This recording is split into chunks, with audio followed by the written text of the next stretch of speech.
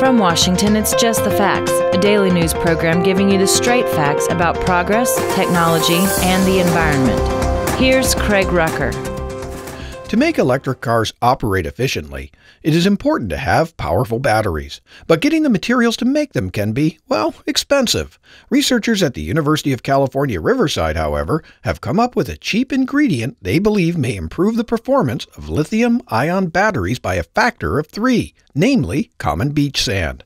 According to the scientists, the silicon obtained from the beach sand can be used in batteries just like graphite, and when assembled into a sponge-like formation that maximizes its ability to hold electrons, this beachy nanosilicon has an energy density about 3 times that of common graphite, thus vastly improving battery performance.